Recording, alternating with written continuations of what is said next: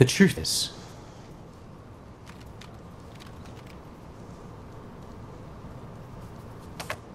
I am Iron Man. Iron Man hit theaters in May of 2008, but while now it may be downright impossible to imagine anyone else playing the wisecracking Avenger, for years rumors have persisted that Tom Cruise was originally slated to lead the film. And since Marvel and Cruise have remained coy on the subject, we may never know why things didn't pan out.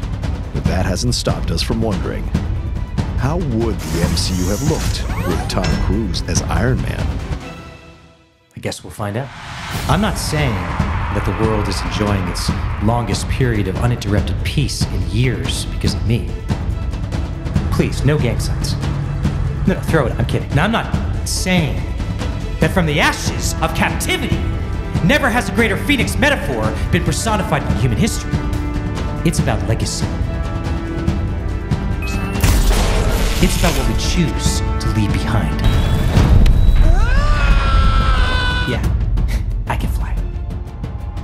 Let's face it, this is not the worst thing you've caught me doing. What have I to fear? The Avengers. It's what we call ourselves, sort of like a team. Earth's mightiest heroes type thing. Here's what I need. A laptop, a digital watch, a cell phone, the pneumatic actuator from your bazooka over there, a map of town, a big spring, and a tuna fish sandwich. I've run out of patience. On to Roos! You even cared you'd actually be here. I did listen, kid. We've got to coalesce, because if all we come at him with is a plucky attitude... Dude, don't call us plucky. We don't know what it means. Seems like you walked away all right. Is that a problem? I don't trust a guy without a dark side. Call me old-fashioned. We're the Avengers. We can bust arms dealers all the livelong day, but that up there, that's the Endgame. How are you guys planning on beating that? Together.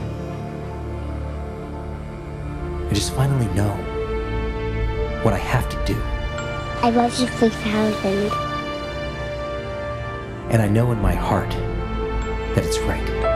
I am inevitable. And I am Iron Man.